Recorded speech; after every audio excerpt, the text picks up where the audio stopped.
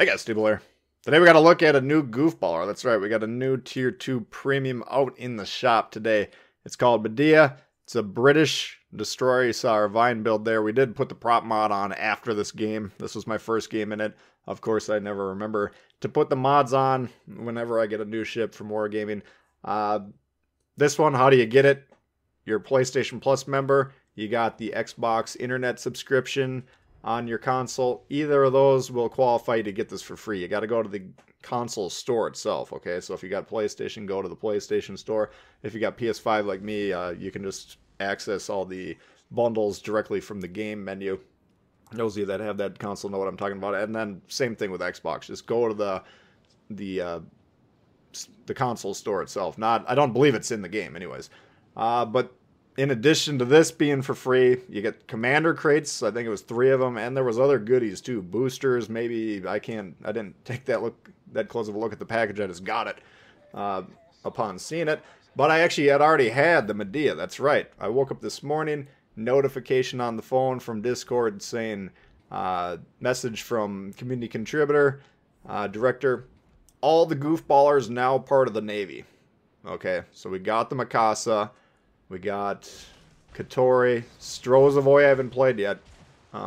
This one was in there, and I think there's 1 or 2 others that I haven't had yet. So, what I'm thinking about doing maybe after work one night this week, you guys let me know in the comments if this would be interesting to you. Maybe just playing all these Tier 2 Goofballers, and then we'll kind of do it like we would do our member streams. How this works is we got a website that's kind of a universal clock. Doesn't matter where you are in the world, it'll still show the same exact time. And then we would just say, okay, everybody go at 5 after, for instance. And then everybody kind of clicks in at the same time. That way we can all get in the same game. So everyone who would be watching the stream could essentially be getting in these games. It's pretty easy to do a Tier 2, just because there's not that many people seeking these games usually.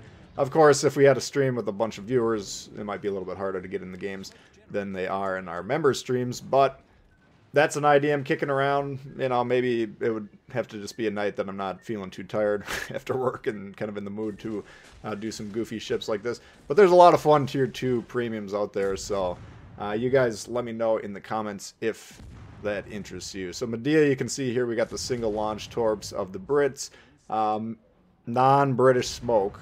Okay, so we don't have like 6 smokes with, a minute duration or whatever they typically are. It's just a more standard smoke. Looks to be probably about American. I'm guessing due to the fact that there's a minute 30 left on it. Probably started with 2 minutes.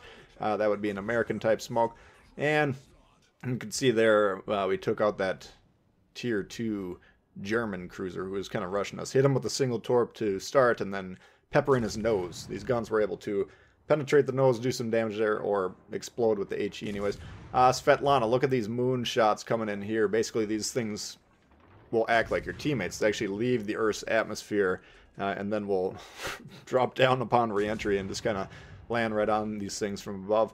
This is kind of like the Smith or Atlanta, these low-caliber floaty guns at long range. They're kind of fun to fire, but they're pretty reliable. Okay, so I played 5. Oh, here's a classic low-tier play. We got a Suicide Rush that didn't pay off there. But yeah, Mikasa, I played that one 5 times. I think my personal damage record so far is about 25,000. Okay, and maybe 20 hits. I don't know. I got a few games saved there.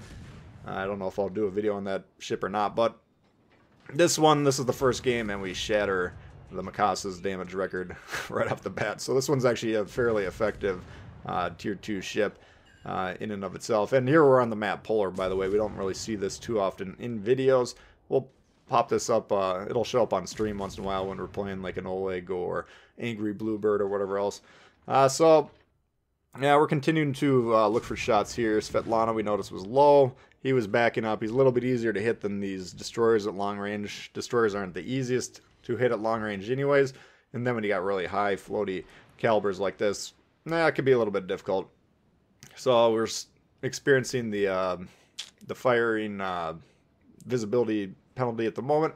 We can see twist and track where the closest destroyer is most likely. And there's also a carrier here. Now note we are down a ship, but we do have 2 caps. They got none. So we're feeling pretty confident in the game situation. I'm playing this like that battleship is active, but I actually think he's AFK here. And then the Hermes, the tier 3 British carrier coming in here. Check the range of the torps. If you don't realize that, if you hit your start button or whatever it's called these days, you can actually pull up the menu with the stats there. And that'll show you the range of the torps, so it's always good to check that if you're not familiar. And here we got the torps loose, and then the Wickus coming in hot. I believe that's the tier 2 regular tech tree British destroyer, if I'm not mistaken. We got him burning. We got his engine damaged here.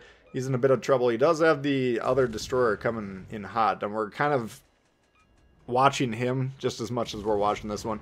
Noticing, I didn't see him shoot. That doesn't mean he did or didn't, but I'm assuming as he was driving by there, he's probably got some torps down there. Going for the double strike here. We got the Wickus and now the Barask. Oh, come on, man. Need the double strikes. And we get a torp hit on the carrier as well. So I'm thinking, all right, well, maybe we can get another double strike, but no, we only got the one torp hit on the Hermes. And looks like he's actively piloting his ship here at this point in time, because he is changing direction. So he either pulled up the big map screen and changed his auto direct point, which of course will turn him a little bit, or this just looks more like standard joystick movement at this point in time. But he does have planes active. At that point in time, I realized the battleship was AFK, and I was like, well, man, we were in the torp range here, but he doesn't have enough HP to really make it worth our while. So since it's just between these two ships here, we'll go back to focusing on the Hermes, who is actually playing the game and actually is a bit of a threat there. That battleship in the back providing a little bit of spotting, but other than that, of course, he's not doing much to affect the game here. So trying to get some shots on the Hermes here, and we're about up on the torp reload. Now we'll see an option you have. You know, people talk about wide spreads, kind of mixing them in with narrow spreads. Sometimes I'll do that with the British destroyers, and the difference is the widespread is a single launch, and then the quote-unquote widespread is like a normal launch, and then the single fire launch is the other option, of course. So you're still getting pretty tight spreads with your so-called widespreads with the Brits.